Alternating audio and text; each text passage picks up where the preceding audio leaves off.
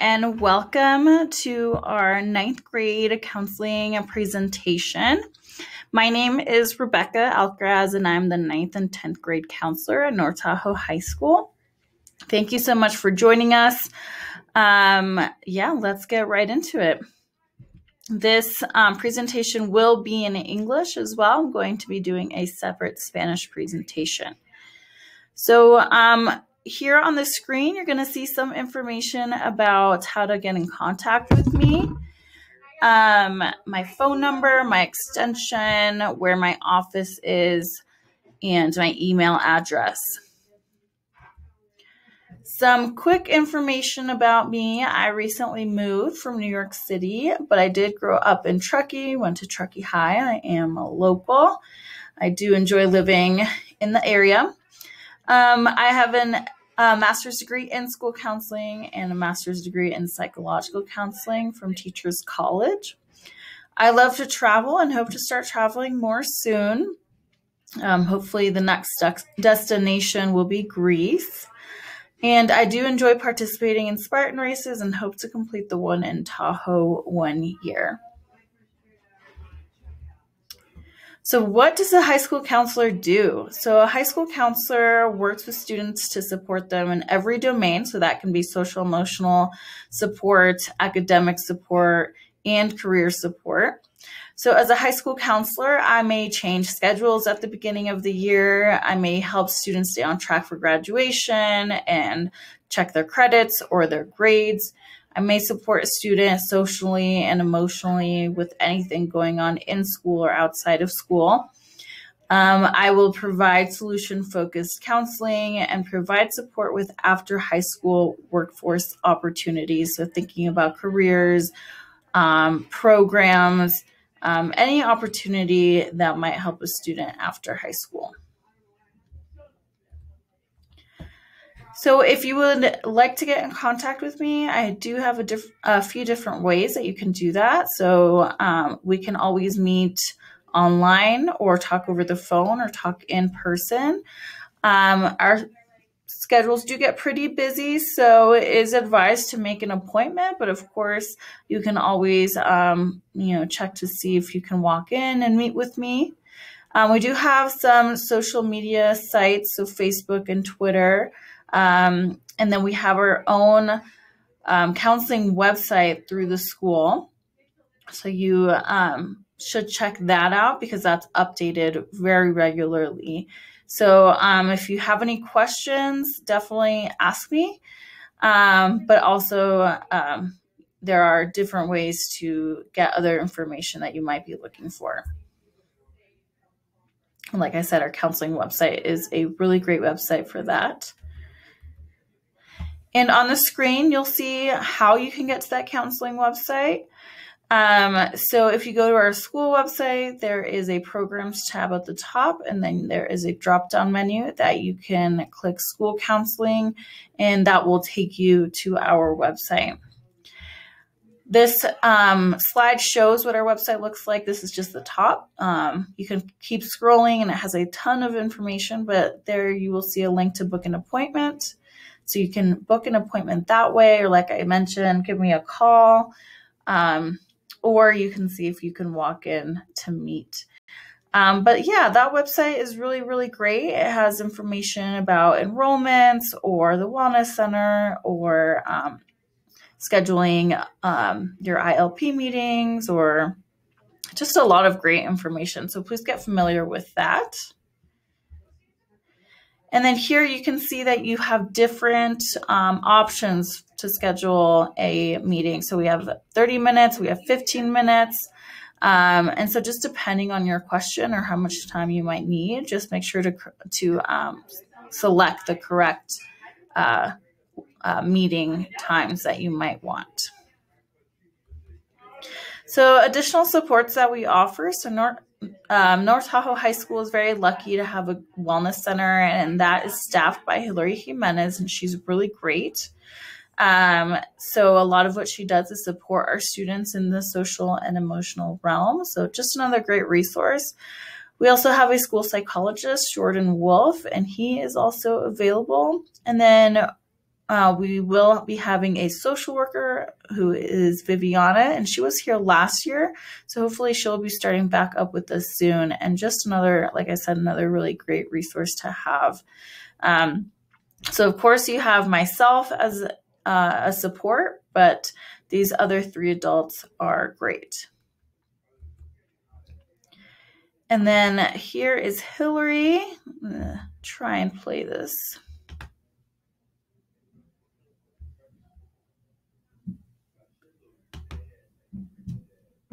So I don't think the sound is working, but she just goes over what the Wellness Center is. This video is on our YouTube channel as well, I believe. So it's just a really great explanation of what we offer in the Wellness Center. And like I said, she just focuses on working with our students specifically in the social emotional realm. And she's a great support for everyone. The Wellness Center is located by the library, and it's just a great space that you can go to take a break, to vent, to talk about anything that's going on. We also have snacks up there and games, and it's just a great hangout spot. And we also host clubs up there and have groups. So like I said, overall, really great resource if you need a safe space to go to in our building. So Jeff is our 11th and 12th grade counselor, and he is a great support for upperclassmen. He's very knowledgeable in topics like college, careers, transcripts, and life after high school. So again, another really great resource that we have here, and another adult that can support our students. So the counselor-student-parent relationship. So parent norms, high school is a really great time for our students. It's important that we encourage and support our students, but also allow them to have their own responsibilities. So it is a time where they start to become independent. That's great. We want to support them in that. Start conversations with students about future plans. Now is the time, even though as a freshman, it may feel really early to have these conversations. Time goes by so quick, and it's okay if your child may not know exactly what they want to do after high school, but at least get them thinking about it. Help to create healthy habits that support staying on track. For example, study habits, even like eating healthy and, confiding in adults, and just creating those healthy habits that will allow them to continue to be successful in high school. Students, it will definitely help if you begin to think about future career and college choices. Like I said, it may feel a little early, but just to start thinking about what you might want to do after high school. Create an organization system that helps you remember to do your homework and remember important events. So that could be an academic planner. It could be using the calendar on your phone, but getting that system in place as early as possible will really help set you up for success. And also creating good relationships with all individuals on campus. So teachers, admin, other students. It's really helpful for you to have those good relationships. It just makes you feel more comfortable in school and safe, and like you're on the right track. So really getting those good relationships moving and in place. So remember that teachers are an important factor in your child's success. So talk with teachers, communicate with them. They are here to help. You can get in contact with teachers through emails, probably the easiest way. But also, every class has a phone. And so definitely communicate, because they are here to help. This year is important. Support your child.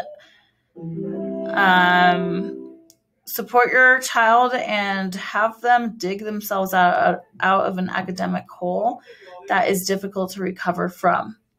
So, when we talk about getting in an academic hole, that could mean failing classes or not showing up to class, having a lot of tardies, or low attendance, like I mentioned. So all those things can create a deep hole that can be hard to recover from, even with summer school or credit recovery.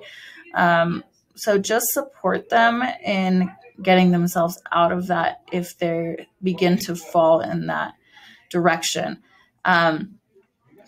Like I said, communicating with teachers is going to be really important, especially to dig themselves out, and then using the resources that we have. So encourage them to seek help when they need it.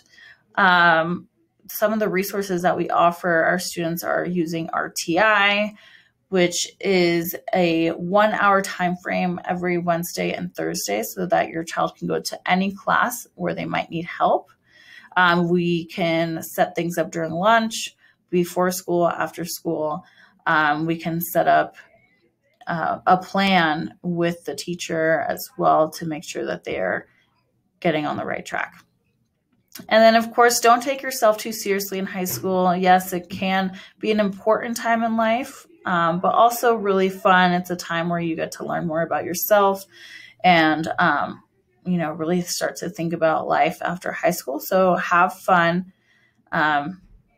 Yeah, definitely don't take yourself too seriously. So on the screen, you will see a graphic of high school graduation and college entrance requirements. And these are just, you can see here's a comparison of what each program might require. So there's high school graduation versus community college versus the CSU and UC systems. So, you'll see some similarities. For example, English, you need 4 years of English, which is 10 credits per year. Math, it can be a little bit different depending on your goal. Science, you need 20 credits minimum. So that's one life and one physical science class. And then social studies, you will see that that's a bit different as well. For graduation, you need government, econ, and so on. You will also see that arts might be a bit different. Foreign language might be a bit different. It's always recommended to go above and beyond the minimum requirements, especially if you are hoping to apply to a competitive school. And then again, you can see that PE health, you do need that for graduation and for community college, but not for the UC or CSU system. So some differences, but some similarities. Overall, you do need 2 years of history. Every class in the categories that I'm going to mention must be passed with a C- or better to make sure that you are A through G eligible. When I say A through G, each category is going to be listed on the top left corner, but A through G are the different categories that UCs and CSUs will have requirements in for you to be able to apply to those schools as a senior. So again, you need 2 years of history. We have the courses that we offer listed on the bottom. Government and econ, again, is for graduation, but I did put it in there just so that you are aware and remember that you need government econ as a senior. You need 4 years of English, all with a C- or better. So again, if you fail a class or you get a D, for example, if you get a D, you are receiving the credits towards graduation, but you are ineligible to apply to those 4-year schools. So remember your goal and remember not to get behind. 4 years of English, if you get an F in English, it's especially hard to make that up because you do need 1 year each year to stay on track. So if you fail anything, then you don't receive your credits and you're not on track to graduate. Math, you need 3 years of math. So what we offer is listed. 4 years is what is recommended. You need 2 years of a lab science. So again, you see AP opportunities as well as non-AP opportunities. Although you do need 2 years of a lab science, 3 and 4 years is what's recommended, especially if you're hoping to go into the medical field. You need 2 years of a language as part of being A through G eligible. So that's category E. It is recommended to go up to 3 years. And we do offer AP Spanish here. You need 1 year of visual or performing arts. So what we offer is listed. That's category F. And then category G is a college prep elective. So what we offer is listed as well. And then any additional A through G courses taken will then meet the elective requirements. So freshmen, your number one job this year is to focus on being successful at school. Your grades do matter, but learning the content matters more. So CSU and UC schools do take 9th grade grades into consideration for admission, right? They're going to see your entire transcript, which includes 9th grade. You do need to know the course content to be successful in future grades. So if you feel like you are not understanding the concepts, make sure to use RTI to go over that with your teacher, because each year all courses will build on each other for the most part. So make sure that you are understanding what you're learning. Find out what type of learner you are. Are you super visual? Are you an auditory learner? So once you figure that out, it can really help you be successful, because you kind of know how you learn best. Get organized. Again, make sure to use a really good system, so like a planner or a calendar to set reminders, an alarm system, whatever you need, because organization is extremely important in being successful. And start the student-teacher relationship strong. I know that it can be hard to make new relationships, but make sure that you are doing your best to be respectful, to listen in class, just so that you are staying on the right track. Get involved in school. So, high school can be a really great time, and it can be better if you get involved. It just promotes having more fun, meeting more people. So you can join a club. We have tons of clubs, tons of sports. You don't have to be great at the sport, but if you're involved, it can help high school go a little bit quicker. And then, of course, we have community service. So we will touch on that in a little bit. So you should, as a freshman, start to research colleges and careers. Start to think about what you might want to do. Like I said, you don't have to know exactly. It can change every single year, but start to kind of get an idea of what your interests are. Take as rigorous a schedule that you can be successful with. For one student, it may mean taking 4 AP courses. For another student, it might mean just taking 1 or none. So the most important part is that you are successful in your classes. Look into summer opportunities like volunteering, summer programs, having a summer job. So all of that can really help build your resume. And you can always come and meet with me if you are unsure of what your plan is, or you don't really know where to start. You can always meet with me and we can plan everything together, and I can answer all your questions. So community service, for graduation, all students have required hours. Freshmen have 6 hours per year, and then it increases after that. So total, you need 30 hours for graduation. You do have a yearly requirement to pass your pathways class. So please remember that. So as a freshman, you have 6 hours required this year. To pass your, I already mentioned that. To pass your pathways class, you must complete your community service. The activity must be pre-approved by completing the form. The form is in the front office, so fill that out and then get it approved before you start your community service. And then Pathways teacher is the student contact. So once you get approval, they will log it, and then that is reported to the teacher, who then reports it to the office.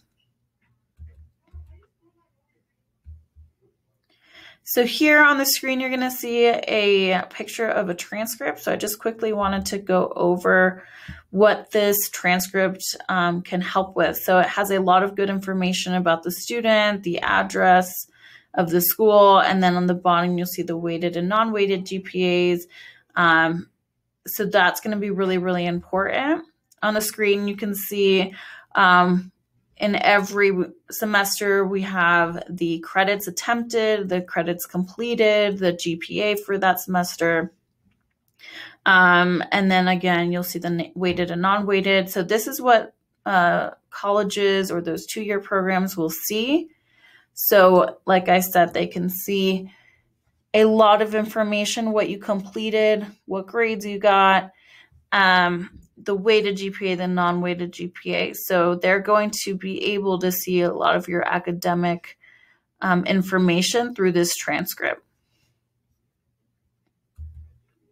So we are going to start introducing a program called SCORE. So this is a college career and application financial aid tool available to all students.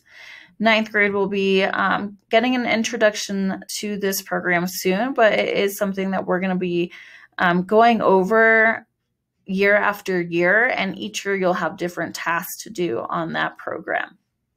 Students have accounts and will participate in personality inventories, career research, college planning, and communication. It's accessible from home, so you don't have to be at school when you are looking through this. So that's really great. You have access no matter where you are. And like I said, it will build on each other every single year. So every year you will be using this program.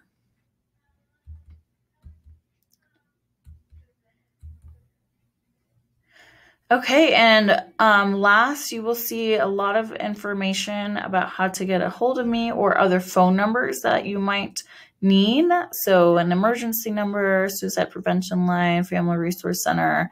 So those are all really great, important numbers to have. And then, of course, my contact information is on there.